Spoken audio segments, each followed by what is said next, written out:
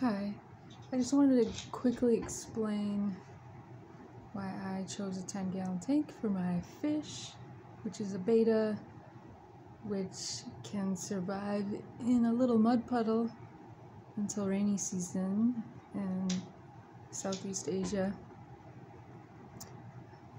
because things happen and I need the security of a bigger tank. When you have a smaller tank, you have to change it more, and as you can see behind me, there's a big winter storm going on, and my road's not paved yet, so I can't get home. But hopefully soon, because I miss my fish, and I want to show you guys some videos of him. I know he'll be doing good. There's lots of things in there that he can eat, because I've been cycling the tank and keeping it biodiverse with snails, and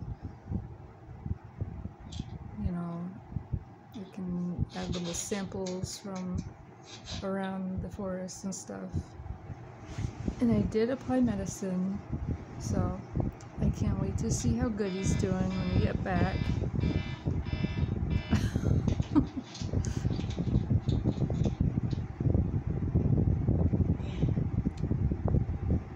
But I did learn that when the bettas are in the store, they change their water multiple times a day. So, but it is important to have the heating, because I know that they can get vulnerable and sick. So when I saw that fish in the Christmas gift exchange, I was like, I got just a place, and I'm gonna get the heater first thing. I'm not gonna wait. And slowly acclimated him so he didn't get all shocked. But we got her done, so no need to worry.